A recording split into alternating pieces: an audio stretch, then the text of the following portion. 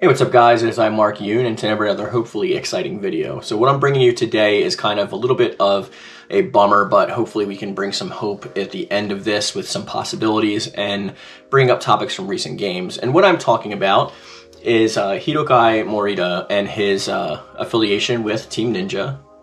And he actually tweeted this out that raised a few eyebrows, if you don't mind like saying that, and after doing so caused a little bit of a stir on Twitter and has since protected their tweets by putting their account on private.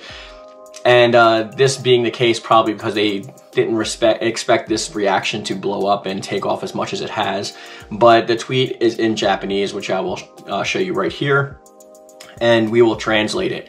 So the direct translation, using Google Translate obviously, is after the release of Dead or Alive 6, a smaller team was developing Dead or Alive 7 and Dead or Alive 6 minor changes. But it was decided to disband the team and cancel the project just before producer/developer director Shinobori retired.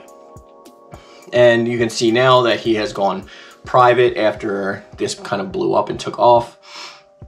There are a myriad of reasons why, probably people hitting him up with like hate mail for, you know, leaking this or talking about that Dead or Alive 7, which is a beloved franchise, is no longer going to happen or has been put on the back burner. And I want to talk about a little bit about that. So I'm an avid fan of the Dead or Alive series. I've played all of them since the first one. I own all of them. These are the ones I have physically, obviously. I have a couple of them digitally, but it was always, I think, one of the best fighting engines in my opinion because of the speed and just like how you're allowed to use your terrain and just like the quickness and the move flows, like the combo flows, everything like that. I just love the series as a whole. Now, I have a little bit of a special vested interest in this because Dead or Alive 6 wasn't the game that a lot of us expected it to be. Ever since Dead or Alive 5, there have been a lot of weird things going on with microtransactions, and this is old news. So when Dead or Alive 5 first launched, not Dead or Alive Last Round as it's known now, Dead or Alive 5 was pretty bare bones in the beginning, and it touted lofty microtransactions that were exceedingly expensive. We're talking about packs where you can't download like a character that was DLC without downloading the entire pack. Sometimes he's running you $89 or $99 even, sometimes even $110, depending on which pack it was and what it came with. And mostly these are just costumes. So a lot of these things were themed, and there's tons of costumes.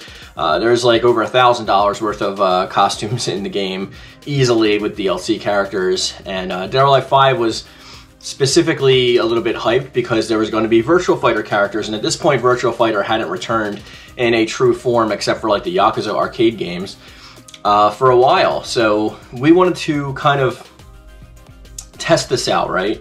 Because Dead or Alive's always been an interesting and weird series. Like it gets tossed around like a baton very often and quite often to different people. So we have like Dead or Alive 1, which was on like PlayStation 1, right? And now Dead or Alive 1 is on like the Xbox store, I believe, digitally. Then we have Dead or Alive 2 and Dead or Alive 2 Hardcore, which came out for Xbox and for PlayStation 2. But then we go to Dead or Alive 3, which is an Xbox exclusive. So it's only on Xbox. It has only ever been on Xbox. We go to Dead or Alive 4. It is only on Xbox 360, exclusive.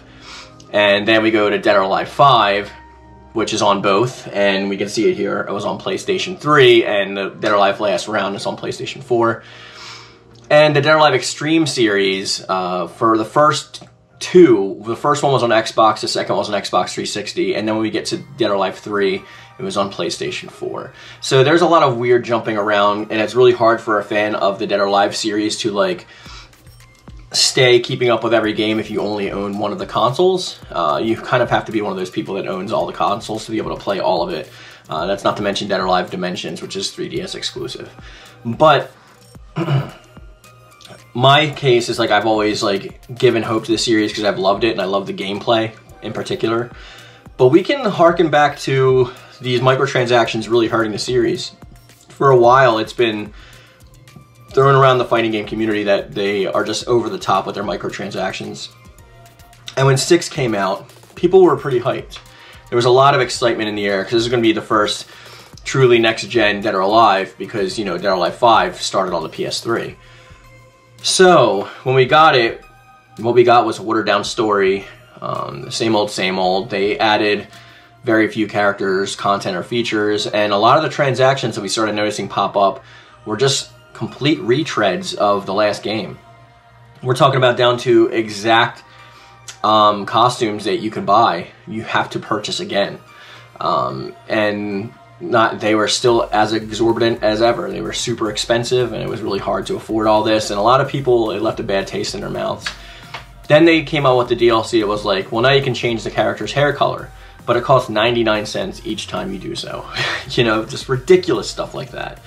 And I think people had really had enough. Dead or Alive 6 didn't sell well as compared to the rest of the series, and a lot of people, including myself, whenever they get a hankering for playing Dead or Alive, still go back to Dead or Alive 5 last round, because at the end of the day, it became a pretty good game overall. Dead or Alive 6 never really left the studio, and never really got its foot off the ground.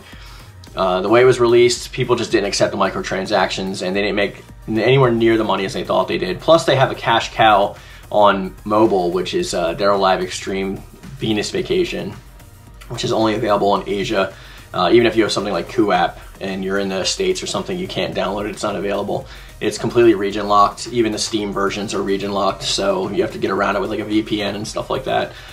But that's a gacha game, and it's their cash cow right now, so they didn't really have to worry about it. So the director leaving put a damper on projects that were already in place. Like, they were already working on fixes and like more updates for Dead or Alive 6, and as well as working behind the scenes on Dead or Alive 7. And these were halted and stopped, and the team was disbanded. Now, how does this sound familiar? Well, if you're a Soul Calibur fan, you know this is what happened with Soul Calibur 5.